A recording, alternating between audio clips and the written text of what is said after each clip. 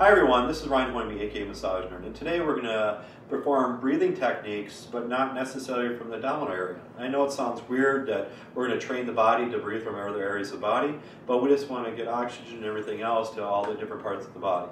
So what you're going to do is, let's say for the pec area, you're just going to place your hand in that area and then have them just breathe into that area. And then when they breathe out, just give a little push. Breathe in.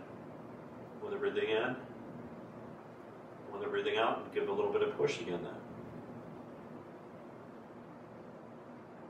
So and you can even perform it in two areas at once if you need to. You can even perform it right in the sternum area, but this is for a female. What I do is like this, double, triple, quadruple up if you need to, but again, always ask permission. But I'm just going to lay it right on the sternum area. So is this okay? Okay, I'm going to just place it here, and then it's safer, and then I'm just going to place my hand here. So breathe into my hand. Then breathe out. And it's just kind of forcing everything out, because some things I've read is like you only use pretty much 20% of your lung capacity through the day. So we're just going to try to force all the air out to get everything circulating a lot more than. Okay, so we got it on the areas where you can actually see breathing. So you can also in the abdominal area, but you can have them breathe different. So what we're going to do is place our hand here and have them try to push your hand, but just to one side.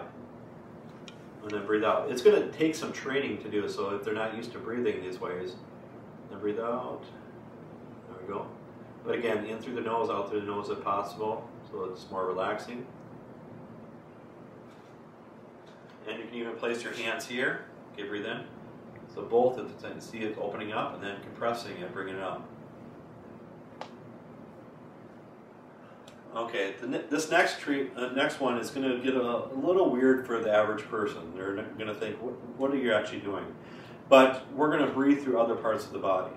So if somebody's more into energy work, they can even visualize this a lot easier. So what I'm going to do is I'm going to place my hand, let's say in the quad area or the arm area, and I'm just going to tell them to breathe, pretend that they're breathing through the area. So breathe in, then breathe out.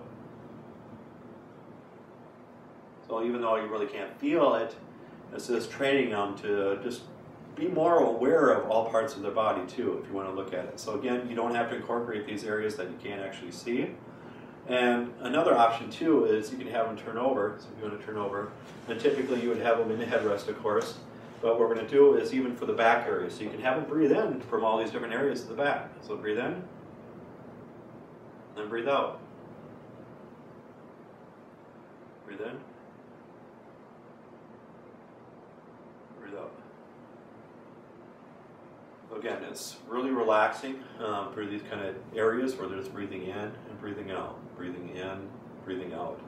But again, make sure it's slower the better for the breathing in and breathing out, because it's going to feel a lot more comfortable for them.